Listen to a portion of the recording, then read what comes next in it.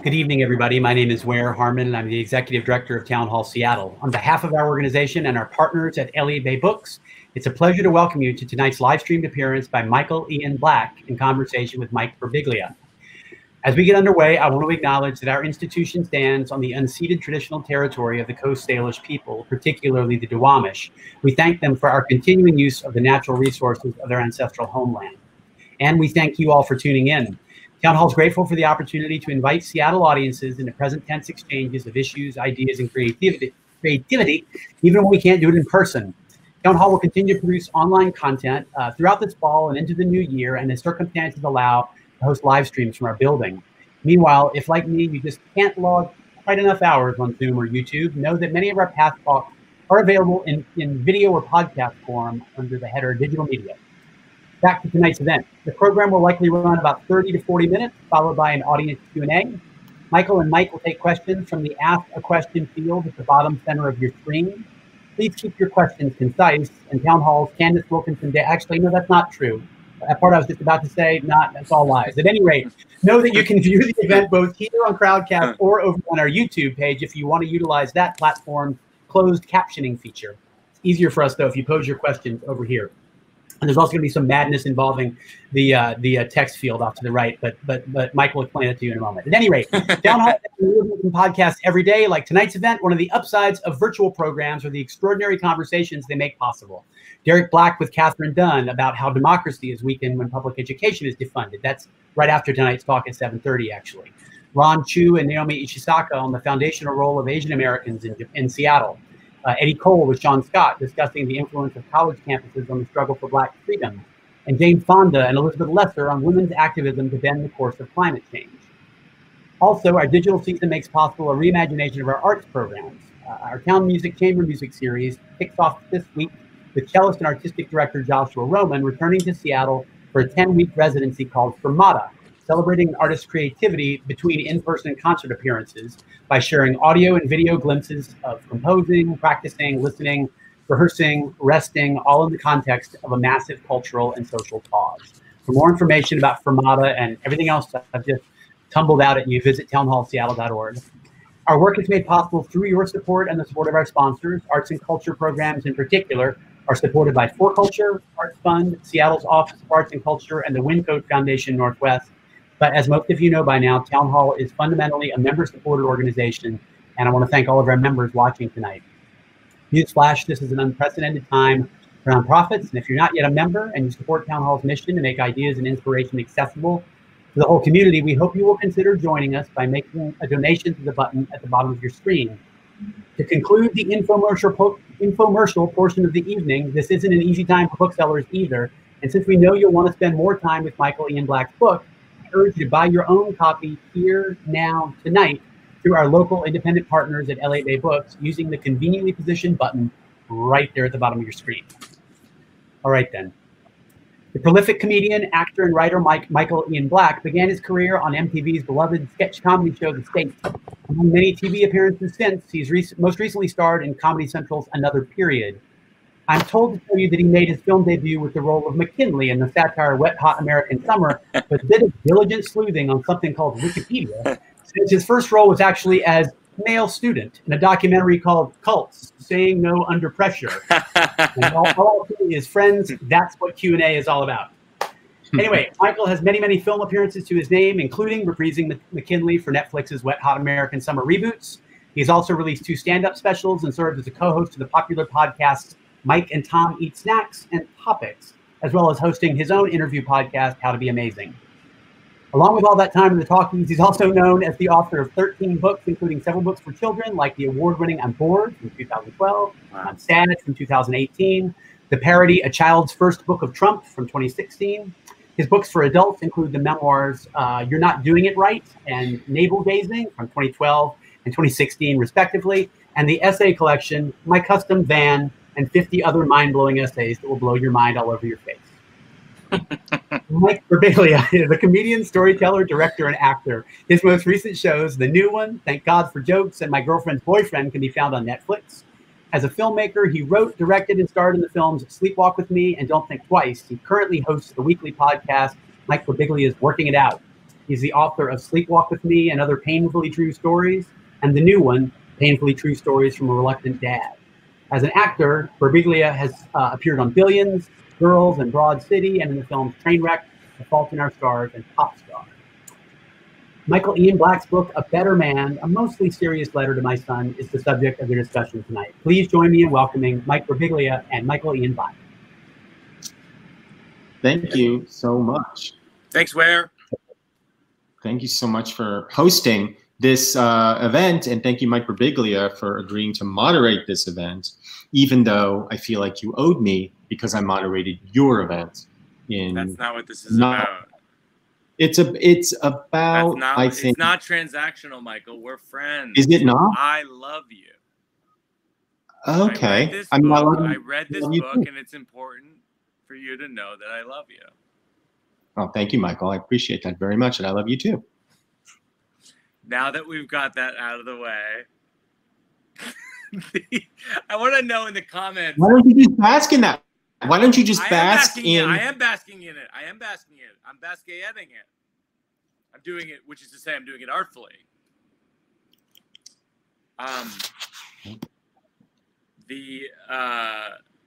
Can you tell me in the comments, because on the right navigation of my screen, I can see everybody. Are you in Seattle or are you somewhere else? I'm just curious. So I'm not in Seattle, and I could just tell you. I don't know why you're asking me. I could tell you. No, I know where you are. You're in Connecticut, where the book takes place primarily. That's right. Seattle.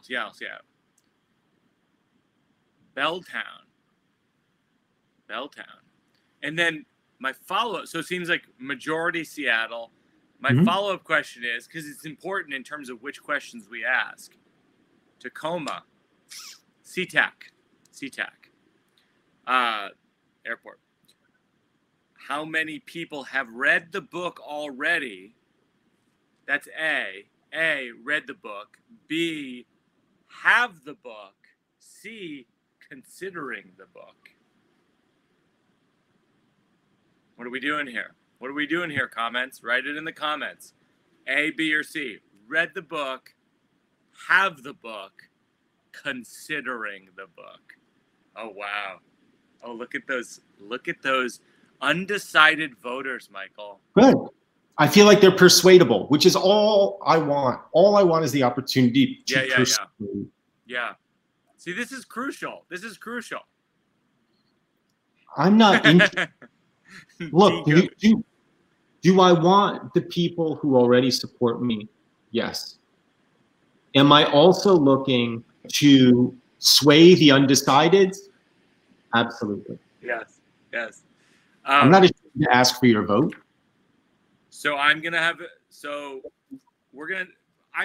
start the conversation by saying, before you've heard anything we've said, because Michael will inevitably interrupt me and shout over me, and I will say sensible things, and he'll have sort of this overwhelming macho thing going on. But I want you to know that I love this book, and it made me cry. As you can see, some of my makeup is running because I finished it moments ago, and it made me cry. Oh, someone wrote, I only read audiobooks. The audiobook is great. I listened to the audiobook, and I was given this book as a gift. I should say. I did buy the audiobook, but then this was given to me. But so Michael, I love this. I love this book. It made me cry. Why do you want to make me cry? Is my first question. I mean, I feel like you're taking it maybe more personally than it was in a letter to my son. The subtext is very clearly a letter to Mike Birbiglia. Yeah. I'm surprised that you picked that up so readily. I actually did find it. I found it to be remarkably universal for being a book that is a letter to your son. Someone's saying for me to get closer to the mic. That's why I pulled in the laptop. Hopefully that helped. Did it help? Patty? Patty's So far, so saying, good. get closer.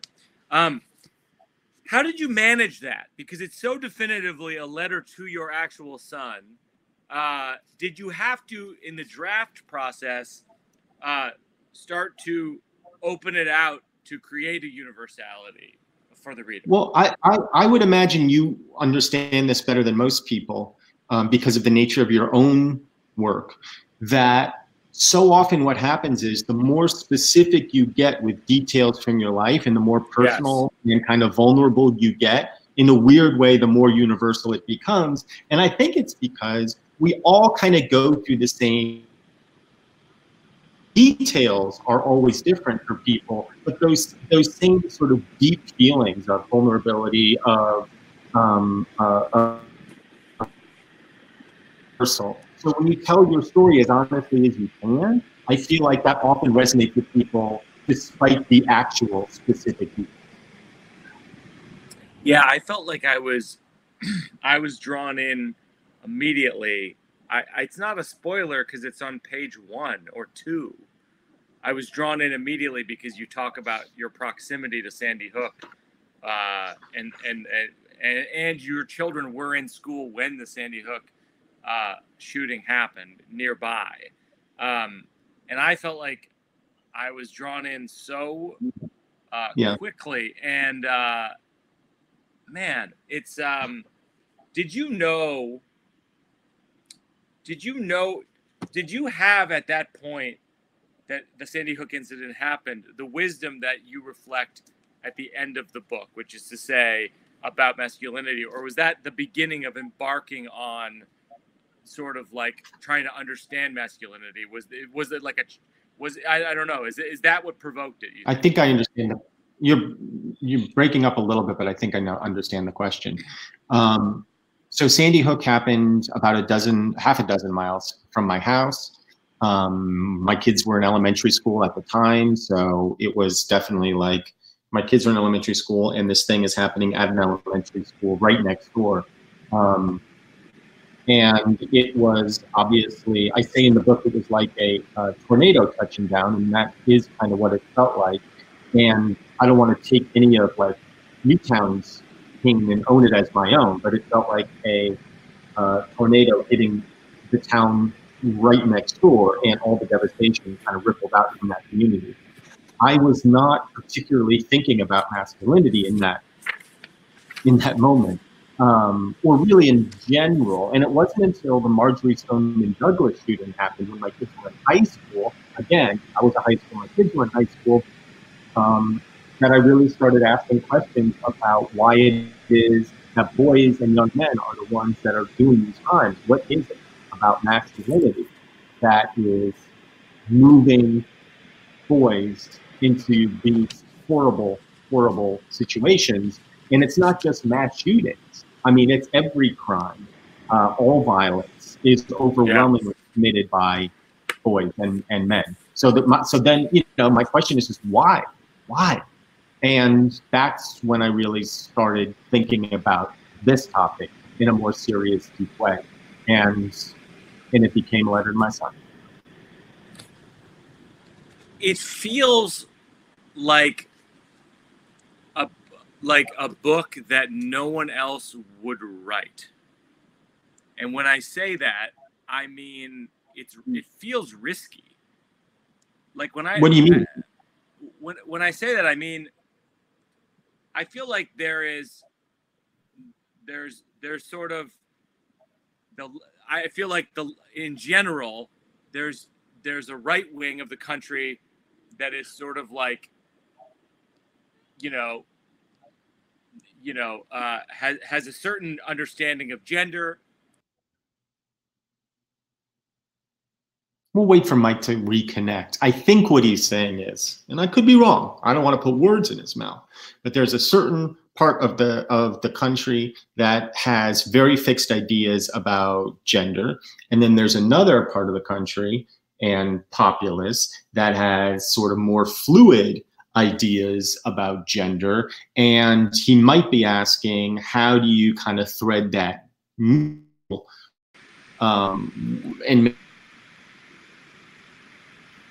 I think that's what he means by risky, because he thinks you're going to piss off somebody or everybody. And my take on it was, I was probably, I mean, I know I was much more inclined to side, if there is such a thing, with the, you know, the left part of the country, the part that views gender more fluidly. I think I'm answering your question. Can you hear me?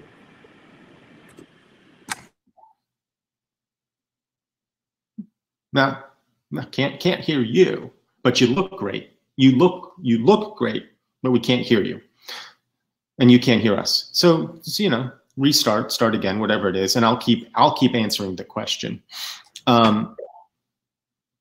Wait, you just said no.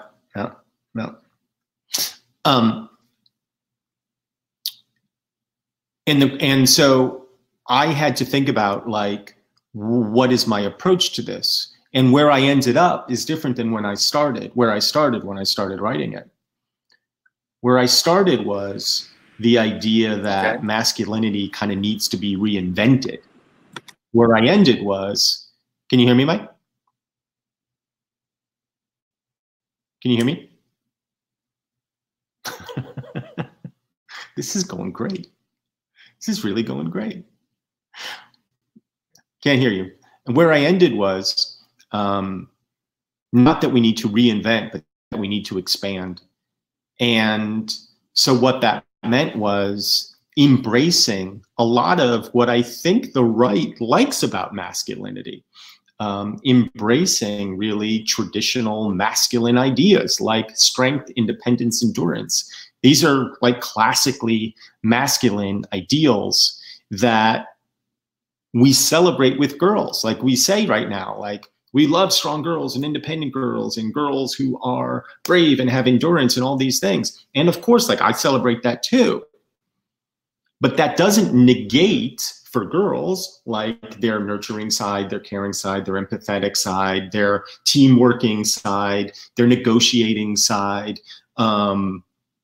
So what we've done is we've kind of expanded femininity in the last 50 or 60 years because of the success of feminism, but we haven't expanded masculinity. If anything, in some ways, we've shrunk it for a certain part of the population.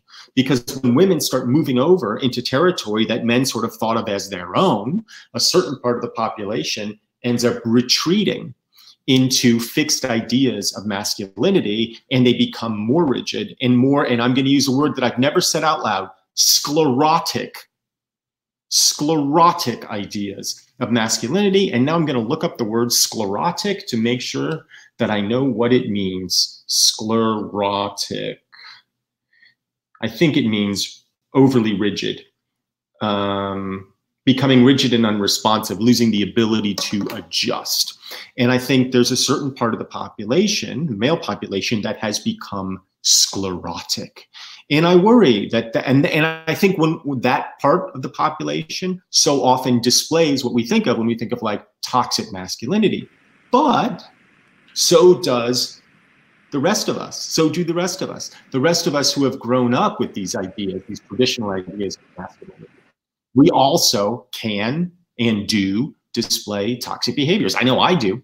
Now, that being said, I reject the notion of toxic masculinity in general, if only because we don't have a kind of model of a healthy masculinity to contrast it with. So when we talk about masculinity, like, we don't necessarily know what like healthy masculinity is. And so these sort of negative adjectives like toxic can affix themselves. Hey, are you there? Can you hear? Michael? Great choice. I mean, great effort. They affix themselves to the word masculinity so easily that I think they almost become synonymous. So I worry about that, and it's why I try to avoid that label. Okay. Hear you? No. Yeah. I can't hear you, but you can hear me. I can hear you, and you sound great. You sound really good. Yeah. I don't know. I'll keep bloviating. I mean, that's what I do. I think I might You read can hear them. me. I Yep. think that's wonderful. Mm-hmm. So Town Hall Seattle says I might need to restart the computer again. That's what I'm gonna do, and then I will join you in moments. I apologize. No problem. I'll read like a little section of the book. And yeah, Michael, hi everyone. This is Josh from Town Hall. Sorry we're running into these issues. Yeah, if you're fine just doing your own thing while we figure this out with Mike, that'd be great. yeah, it's my fault. Okay. All right. I'm going to read just a page and a half or so from chapter 2. Chapter 2 is entitled Rosary, and then and I'm Jewish, by the way, but I just like the image. And then the subtitle is Tell Your Kids You Love Them. One of my favorite photos of my dad, your grandpa, is also one of the last he ever took. He's 39. In the photo, Dad wears a slight, embarrassed smile below the goofy teddy bear baseball cap his wife, Beth, had given him to cover the new scar that stretches across his skull. He'd undergone emergency brain surgery a couple months before, after the police found him slumped over in his car, unconscious. An assault, they thought, maybe a mugging gone bad. They didn't know. My mom told us about it the following morning. He was going to be okay, she said. And I remember thinking something like, of course he's going to be okay. I'd never considered that my father could be hurt, let alone die. A few days later, your Uncle Eric and I went to see him at the hospital. I remember him in bed, head shaved and bandaged, sleepy and frail, his body covered in a loose gown. I felt awkward and unsure and scared. His fragility frightened me more than anything else. He'd never been a big guy, but every father is a giant to his son, although less so when his son overtakes him in height, as you, annoyingly, have done to me. We stayed with him for an hour or so that day, but he didn't talk much, and when we left him, I felt relieved. When Dad came home, he was weak and unsure on his feet. That Christmas, Beth gave him teddy bears, lots of teddy bears, big and small. One of the bears was sewn to the brim of a baseball cap, the dumb hat in the photo. A few months later, he would be back in the hospital where he died from a blood clot. I remember that tight smile of his. It was his all-purpose smile. It could mean joy, sorrow, frustration, bafflement, or some combination of those. It's a smile unwilling to commit to emotion. Every now and again, I catch myself making that same smile, and I get a tingle of déjà vu. It's funny, I look more like my mom. I have her coloring and some of her facial features, but I have never felt possessed by her in the same way I do when I discover my dead father's expression on my face. Can you hear us, Mike? Yeah, that was so beautiful. Thanks. And look, I mean, the timing was perfect. Well, I was basically appearing as your dad from the past. The ghost of Schwartz's past. I changed my name. I was born Michael Schwartz. Oh, I know. Your fellow members of the state will never let you forget it. Well, how could I forget it? And, you know, and look, Michael Schwartz is a much funnier name than Michael Ian Black. There's no getting around it.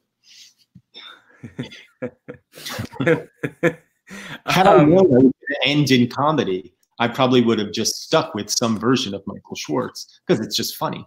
My contention about this book is, like I said, it's very emotional, but it's risky. And you started to answer this, but then I got garbled into oblivion.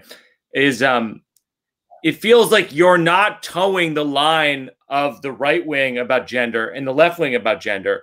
You're literally inventing your own version of it, which is to say, here's my experience of masculinity. Here's what yours could be. I don't know what it'll be. Yeah, and that's what I was bloviating about when you were off. I was sort of guessing that was your question, something like that. And I guess my follow-up question would be, were you afraid to do that? Because I have also been in the throngs of Twitter misinterpretations. Let's use a friendly term, miscommunications on Twitter and social media. And people just go at you. I mean, not you, but they go at one who is on Twitter saying something that is nuanced. And you have 2 million Twitter followers. You're a very big personality. And so did you fear that people would just come at you, and have they? Yes, I was very afraid to write this book, not because of like Twitter reaction, although I guess that probably played into it to a certain extent, but just there were a lot of fears that I had. First of all, that I didn't know what I was talking about. Because what am I? I'm some jerk off who shows up on TV once in a while. I'm not an expert on this shit. I have a son, and I have my own personal experiences to draw from. And so I didn't really feel qualified, but I felt like I had struggled with these questions a lot because of the nature of my childhood and the nature of my adulthood, and just my nature. And so I thought maybe I had something to offer. But yeah, I was very afraid, maybe isn't the right word. I was afraid not of offending. I wasn't afraid of whatever opinions I was going to end on. I was afraid, which is so classic of men in general, I was afraid of looking foolish. Yeah. Not necessarily of saying the wrong thing, but just of being an idiot. And to my surprise, I guess, the reaction has been really positive. Like there hasn't been the kind of blowback that I thought there might be, and I didn't really know who the blowback would come from. I just sort of thought I'm going to offend or hurt somebody here unintentionally, but that hasn't happened. It might just be that the right or wrong people, depending on your point of view, haven't read the book yet. But so far, it's been pretty positive. I'm going to read a short sentence from your book, page 245, where you say, "Nothing is exceptional about me," and then the question part is a very Bill O'Reilly-esque question. Come on, come on. What is that? Come on. That's not a bad. Yeah, that's the question. That's the question. Come on.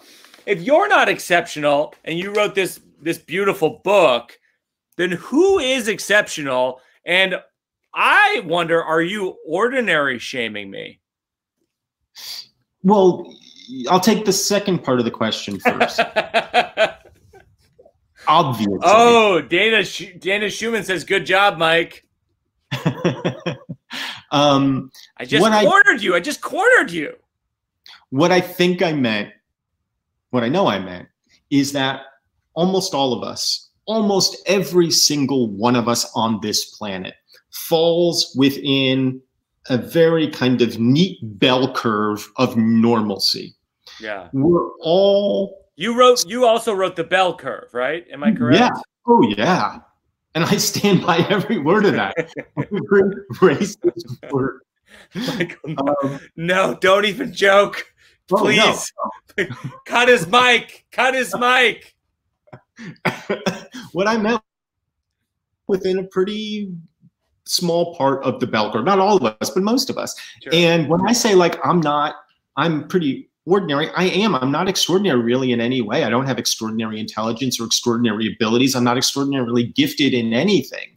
And the point of saying it is to say, like, to my son and really to everybody, like, you're enough. Like, whatever you have, whatever gifts you've given, they're enough. Like, you don't need to be extraordinary. Yeah. You can be normal, average, like all of us, and accomplish whatever it is you want to accomplish. I mean, Mike, look at you. Right. You make great movies. And are you extraordinary? Oh, I mean, come on. I'll do a reverse O'Reilly on you. Come on. Oh, no. Cut this guy's mic. Cut this guy's mic.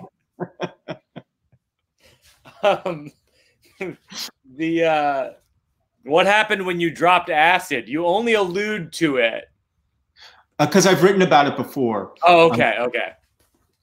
Me and my friends from the state, not all of them, a few of them, dropped acid in the Badlands of South Dakota. It was the first time I'd ever done anything. I'd never even drank before. I was about 23, and we were in this moonscape in South Dakota, and I was just like, "Fuck it, I'll try this," and started hallucinating immediately. I mean, the first thing I remember is seeing John Ritter's enormous face carved into the rocks. And, you know, John Ritter's great. I was happy about that. And then as the sun started setting, I remember seeing the gates of hell opening up in front of me, but in a nice way. It wasn't scary. But then we were all so high, we didn't realize, like, when the sun was setting, eventually the sun would go down. And if you've ever been to the Badlands, it's cavernous and it's not lit. There's no paths.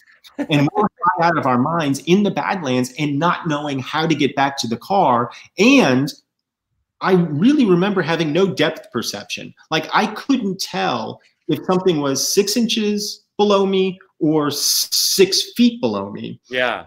So there was like a really terrifying few moments where I was like, well, I'm just going to have to sit here in the Badlands until dawn, because if I move, I'm going to fall into a chasm. But we did eventually make our way to the car. And it was such a great first drug experience because it had everything. It had high highs and low lows. I saw a UFO. I saw the gates of hell. It was perfect. Despite the stereotype of actors being airheads, they actually tend to be smart, inquisitive, and empathetic. And despite the stereotypes of comedians being depressive misanthropes, they're actually depressive misanthropes. That's right. Tell me more about this. Did I write that? I thought that was an audience. I thought that was an audience question. I was like, yeah, that sounds right. And then I realized, oh no, I wrote that. I wrote, talk about this. Your questions are so good. Come on and talk about this. Talk about this. Don't you find, I mean, first of all, actors generally do tend to be quite intelligent. Like, successful actors tend to be some of the most, they're like just naturally curious people. They have, and it really informs their work. It's why they're successful. There are dummies, of course, but there are in every profession. But most actors that I know who work a lot tend to be really smart, informed, curious people. Comedians tend to be smart, curious, informed, depressive misanthropes. There's something about whatever pain that they have undergone, most of them, some sort of trauma, something that leads them into comedy. Not everybody. I don't know what your childhood was like, Mike, but you seem pretty well adjusted. Well, that's a whole other book. That's this book. That's another book, and also Sleepwalk with Me has some of that. And then you're also buddies with like Mulaney, who also seems like the best adjusted person in the world. I'm not going to speak on his behalf. Please do. But I'd say that's a complex answer as well. Yeah, I mean, we all have complex pasts, but comedians tend to be, you know, on average, a little more depressive and misanthropic than the general population. I think one of the things I'm sort of blown away by in the book is that, and this is what I was getting at when I was saying that there's the polarized arguments about gender. You have one side that says gender is a construct, sex and gender are completely different from each other. There's another side that basically says gender is the defining characteristic of existence, basically, right? Right. I mean, that's how I would describe the two sides. This book is not that. This book is, it's somewhere in between those two things. And I'd be curious to say, like how much of a part of defining your childhood was it? Was gender? Yeah. Even though I wasn't aware of it at the time, it's a huge amount. And I wasn't really conscious of it. But my mom and my dad split up when I was young. my mom and a breakup, although they would have broken up anyway. And the kind of feminism that my mom and her partner were exhibiting, which was very prevalent in our household, was also really strident and almost anti-male. It was almost the caricature of like 70s, 80s feminism, which guys so often, I think, misunderstand and think, oh, you know, women all hate men. In my household, oddly, they kind of hated men for a while. There's good reasons for it, I think, that I won't go into now. But it had a lot to do with both of their upbringings, both of their frustrations with their opportunities that were given to them or not given to them in the world, the circumstances that they found themselves in. And so when they found each other, they just sort of like exploded outwards. It was an unhealthy relationship between the two of them. And also their relationship to men, I think, was also unhealthy. And as a result, I felt as a boy growing up in that household, like I was just felt defensive of my own gender. And that defensiveness informed, I think, a lot of my upbringing and my future consideration of it as an adult. Yeah. It's, yeah, I totally get that. I mean, one of the things I heard in an interview the other day, you mentioned that your son had not read the book yet. Has he still not read the book? What's the update on that? No. He started it. Did you give it to him? Did you hand him the book? Months ago. It's been sitting on his nightstand table for probably 5 months. I think he started reading it when it came out, and he's like, yeah, I don't like this. I was like, all right, why don't you like it? He's like, because it doesn't sound like you. It's not the way you talk to me. And I'm like, yeah, I get that. Because he's like, it's your writer voice. I'm like, yeah, because it's a fucking book, you dick. You fucking dick. Wow. But shots really, fired. Oh yeah. Oh no, we haven't spoken since. What I think it is ultimately is I think it's hard. I think it's hard to read a book by your dad where he's just super open and honest and vulnerable. It's all the stuff that like I'm preaching to myself. Yeah. And trying to get other guys to do. And yet when I try to do it with my son, he's like, yeah, I don't like it. So, you know, we all fall into these traps. Well, it's almost like the book that you wanted your dad to write for you, or just some of the stuff you wanted him to say to you that he never did. And I say that in the book. I say, you know, I wish I'd been able to have this conversation with my dad. My dad was incapable of having this kind of conversation. And so writing this letter to my son, to me, also feels like I'm writing this letter to my dad. Yeah. It really, to me, feels like a conversation I wish I could have had with him. And in a way, it's made me feel closer to him. Yeah. I can relate to the other part of the book that you say where you think about how your dad died young and that you don't feel distant from that in a certain way. No. It's weird. Like you would think, I would have thought 30 years plus, 30 plus years from his death, like there would be distance, and there is chronologically, but it's almost like the older I get, the more tied I feel to it. Yeah.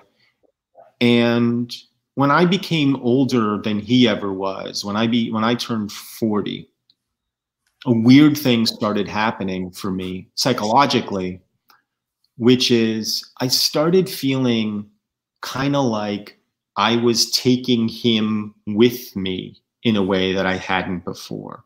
Like I was almost walking for him and with him into this uncharted time. And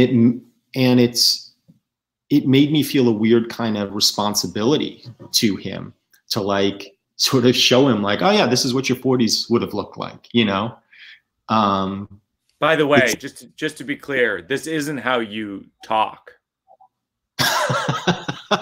Is this my writer voice? Boom!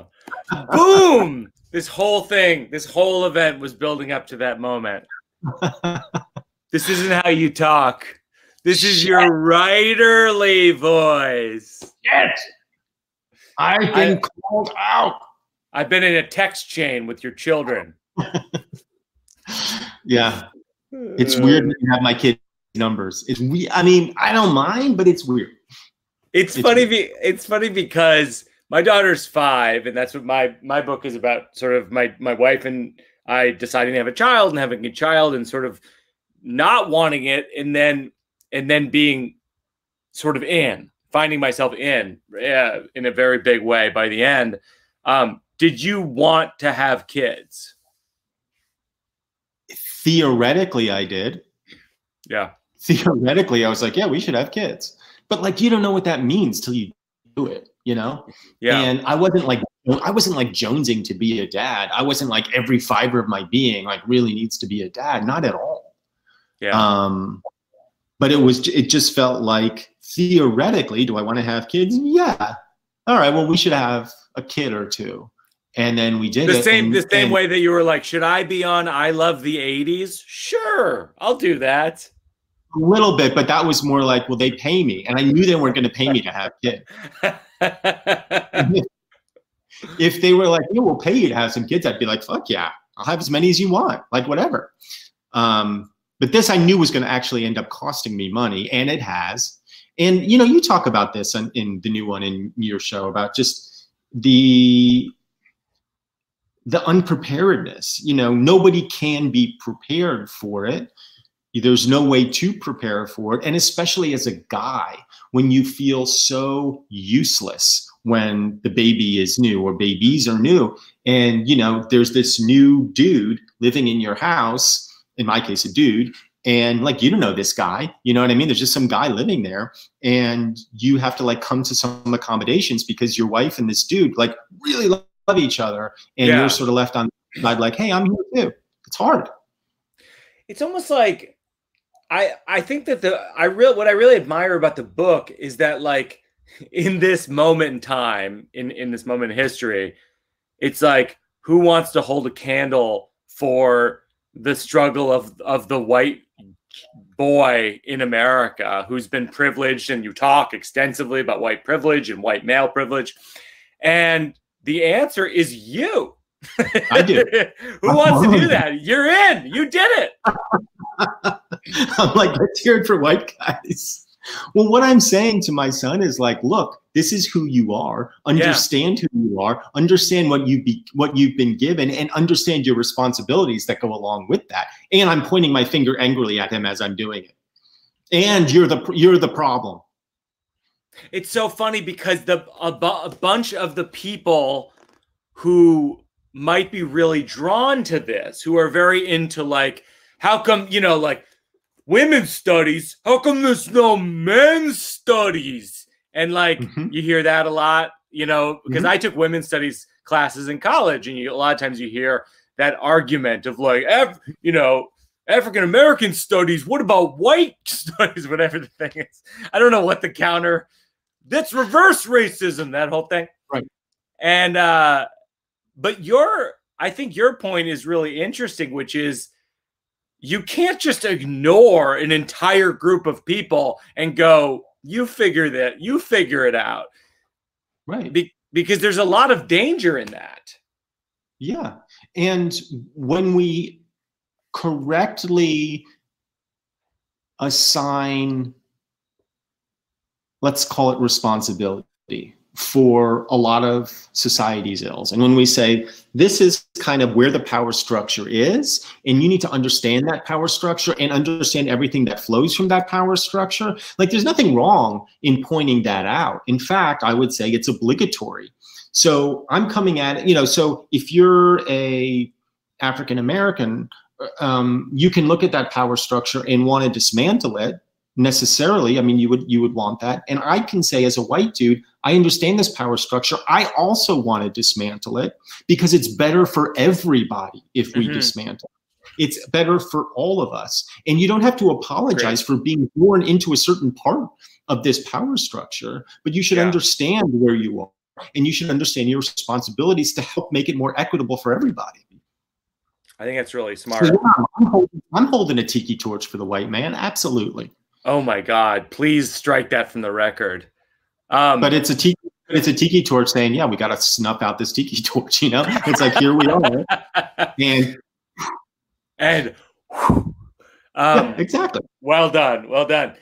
So if you guys want to, or if you folks, I've gotten out of the habit of saying "you guys" because in Massachusetts, we always, it was a colloquialism. We go, "Hey, you guys, we're going over to the pool."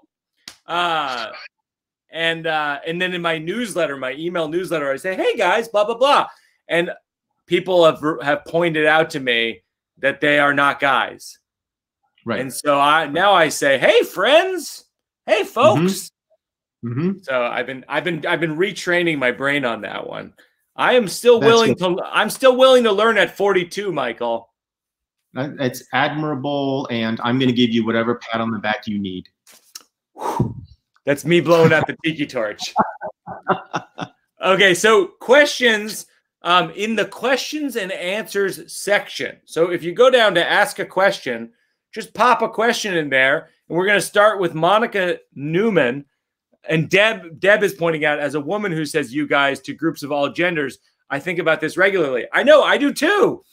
Deb. I have spent some time thinking about the phrase "you guys" and wondering whether it has crossed over the lexicon into a gender neutral phrase. Yes. I think it has, although I can certainly understand why somebody would be like, "Can you please not call me a guy? I'm not a guy." Same even with like dude. Yeah, almost. Sort of dude. Like I know a lot of women who call other women dude, for example. I don't know. I don't know what any of that stuff is at a certain point, but I'm also sort of I'm game to try other stuff if people are concerned. I regularly say "you guys" and have thought about it. I've never had pushback on it, and if I did, I guess I would probably change it. I think of it as a kind of gender neutral. My problem with the word "folks" is that it always feels a little bit patronizing. It always feels, to me, it's the word that politicians use when they want to relate to the common man. They say, "You know, folks," and I always just like recoil because I'm not folksy. I get that. And also it's so old fashioned. The "hey folks," like it feels so stand-up comedy from the 1960s or something. Erica in the chat just posted an article about this. The problem with "hey guys," a broad coalition, English speakers, teachers, retail workers, ice cream scoopers, and plenty of others, is grasping for a more inclusive greeting. Yeah, I get it. I totally get it. Yeah, I'm down for that. I say "hey friends" because it's like, well, what do you have to lose there? Well, I don't believe you necessarily. I don't, you know. That's a term. Hey, how about co-worker? Hey, co-worker. Hey, people. Hey, people's all right. Hey, what's up, associates? Hey, cohorts. How you doing? Deb is pointing out "y'all" is pretty good. Y'all is solid. Hey, y'all. It is good. Unfortunately, it's so geographic that if I say it, people will think I'm making fun of. Beth is suggesting landlubbers and swashbucklers. Yeah, I mean, they're contradictory terms, but yeah. I guess if you use them both simultaneously, then it is more inclusive. Hey, landlubbers and swashbucklers.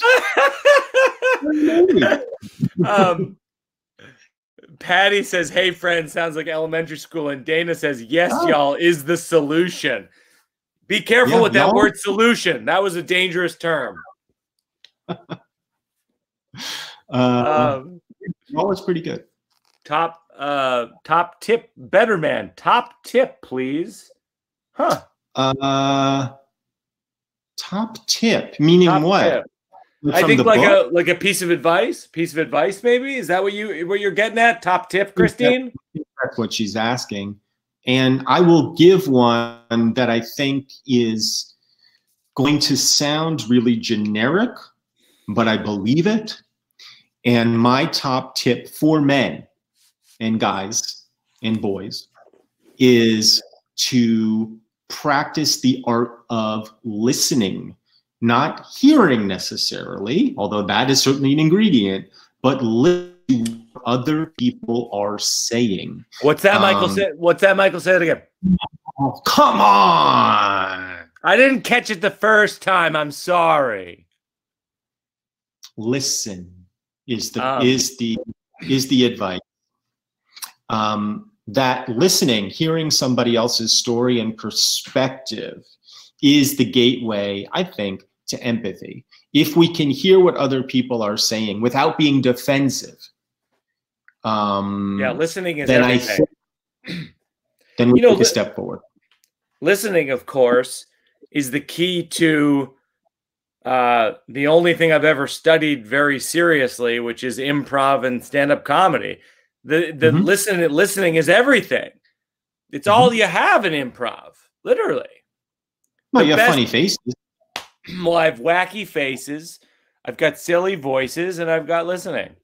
Monica Newman asks a very good question. What value do you feel this book would have for your daughter or daughters in general? So although it's written to my son, there's a lot about my daughter in it.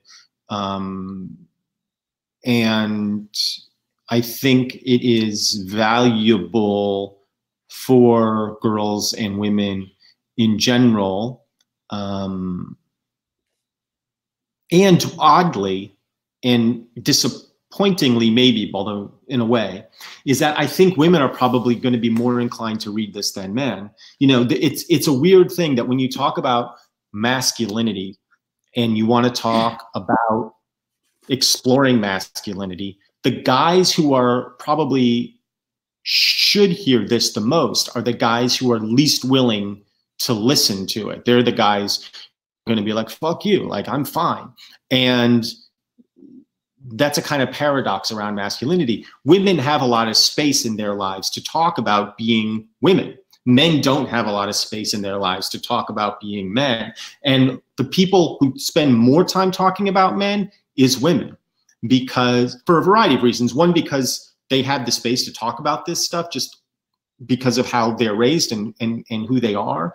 And also because men are still the dominant power structure in this country. There's still a patriarchy. So despite the fact that women are making like amazing gains, that patriarchy is still it's still right there. It might be crumbling a little bit, but it's still right there. So the analogy that I use in the book is men often talk about how mysterious women are, how enigmatic women are.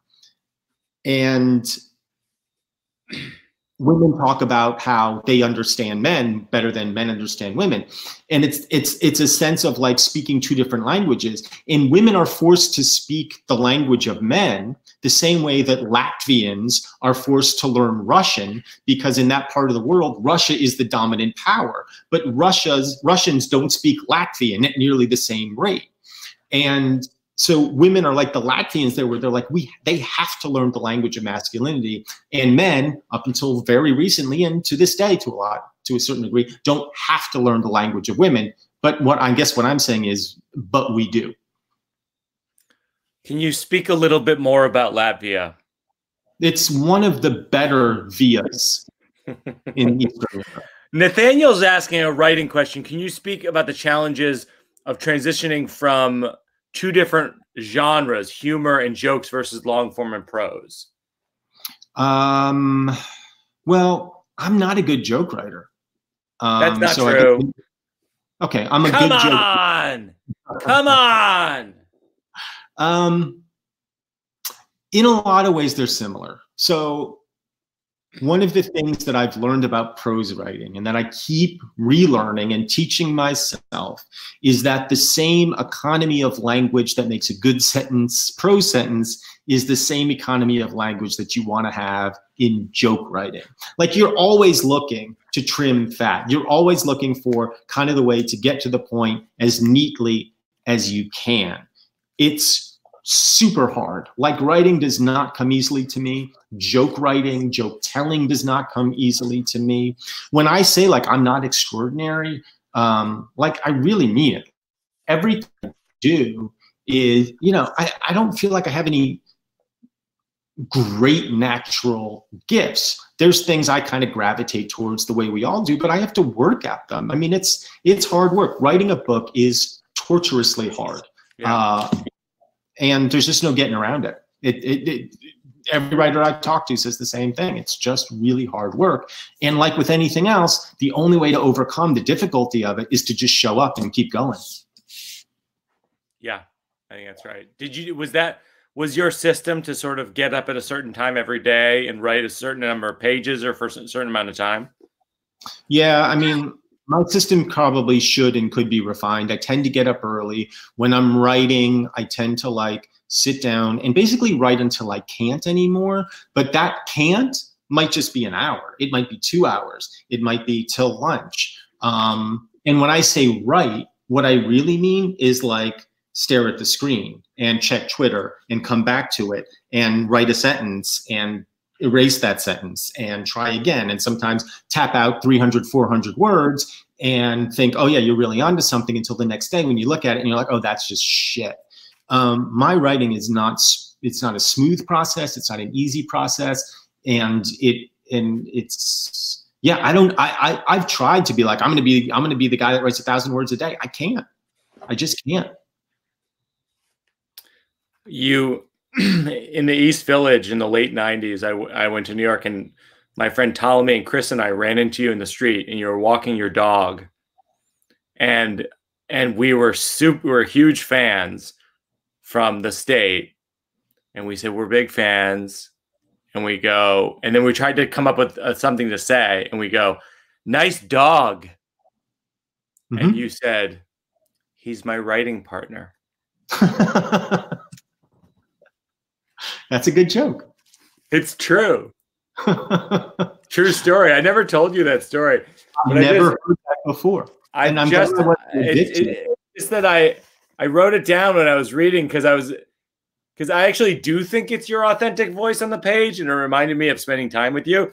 And a lot of times I'll write in the margins as I'm reading things, just things that occur to me. And I had that memory flash. That's so funny. I don't remember that. But I'm impressed with the joke. I think it's a good joke. You had sort of a little dog in the East Village, right? It wasn't a little dog. It was a lab. It was. Oh, okay. It was a white lab. She died shortly after. Oh, well, Dana Schumann says you just perfectly described writing, which I think is true. It's hard. Let's do just one more question. There's two that were answered from the thing. I mean, what's the hardest thing about being male? I feel like that's sort of the whole book. Like, I don't even know how you'd break that down. Or if you want to take a crack at it, by all means. I think I'm assuming that question is coming from a woman. It's from Katie. It's from Katie, who I'm assuming is a woman. Yeah, I would answer it with the old joke about the two fish who are swimming and they pass another and the fish says, the water's great today. And they're like, yeah. And then the fish passes and the one fish turns to the other and goes, what's water? I mean, like, if it's your own experience, you don't know like how to compare it to anything else. I will say, I think I can answer this question actually, because I feel like I've thought about it enough. The hardest part about being a guy is the idea of invulnerability that we inevitably are meant to inhabit and create. We are routinely asked to create an invulnerable facade that doesn't feel true for anybody. And then at some point in your life, I think if you're being a conscious human as a guy, you understand that it's not serving you, and you have to figure out ways to lower your guard. Building the wall is easy. We end up doing it for the first however many years of our life. Dismantling that wall is incredibly difficult. Yeah, I agree with that. And I had the same experience. Like I feel like the first 18 or 19 years of my life, I spent thinking, I am not connecting with other people very well. Like this is not, there's something either I'm missing or there's something they're missing. And I don't know what's going on. And then when I got to college and I was surrounded by some people who were sort of more like-minded and maybe a little bit more sort of emotionally in touch with their feelings and self-aware, I started to feel somewhat more assured that I could find a way. Mm-hmm. Yeah, it took me longer. I wish I'd only been 19, 20 before I recognized, even though I had found people that I loved and that I felt connected to, I wish I had trusted myself enough to be myself. And it took me many years after that to start that process. Yeah. Well, this was awesome. Thanks, everybody, for tuning in. Michael, I just want to plug the book again. It's called A Better Man. You can purchase it at the bottom of the screen, which is buy the book. And you'd be purchasing it from Elliott Bay Books in Seattle. And one thing about the pandemic is that we should all be supporting local everything as much as possible. Local books, local pizza, local, you know, I'm trying to think of whatever local coffee. That's a good one. Well, what does it mean to not support local pizza? What does that mean? Domino's. I see. Okay. Fair. Papa John's. Mm-hmm. But it's also like, that's also kind of not good too, you know? Local usually is better, especially if you're a discerning customer. And we know you are. That is. And yeah, and bookstores, local bookstores tend to be very discerning customers and friends to authors like Michael and myself and others, and they support us, and we're trying to support them as much as we can as well. So buy the book in the chat. I highly recommend it. It made me cry. It made me laugh. It has a lot of wisdom in it. I think it's good for, in the audiobook as well, Catherine, asking in the chat. The audiobook is wonderful. I'd recommend it for anyone age 13 and up, maybe. Sure. Like, I'm trying to think of what the age group would be. Like, I think it is good for teenagers and up. But it's good for me. I'm 42 and it was great for me. So, I mean, maybe like if you're just about to die, maybe don't read it because like you got to you got other things to think about. You know, you're getting your affairs in order at that point. Thanks, Michael. I appreciate you having me. Birbiglia, thank you so much for preparing, for reading the book, for being my friend, and for all of your humor and jokes over the years. I remain a fan. And I love you. And I love you too. I hope we move the needle on some of those C's into A's. Yeah. Hope C's. Do we have some A's now? Do we have some A's? I guess it's B's, right? A's read the book. B's are buying the book or will buy. Oh, right. B's. Do we have some B's? James says thank you all, and I agree. Thanks, y'all. All right. Thanks, y'all. Thanks, y'all. Thanks, friends. Thanks, associates. Or D, buying for sure, says Bradford. I got some A's. Good. Great. I love books. It. Books, everybody. Books are the answer. And this book especially. But don't buy this. Don't buy this hat. I kind of want one of those hats. And also, if you haven't read it, read the new one, which is really great and warm and funny and wonderful, and was a Broadway show. And probably he'll tour with it. I mean, you have toured with it for a long time. But yeah, read the new one. It's Mike Birbiglia at his finest. Thanks, Michael. Thanks, everybody. Love you, Seattle. Stay healthy. Stay well. I love you guys, and I'll visit real soon. Bye, Proud Boys and girls. Oh, no. No. Cut the mic. Cut the mic.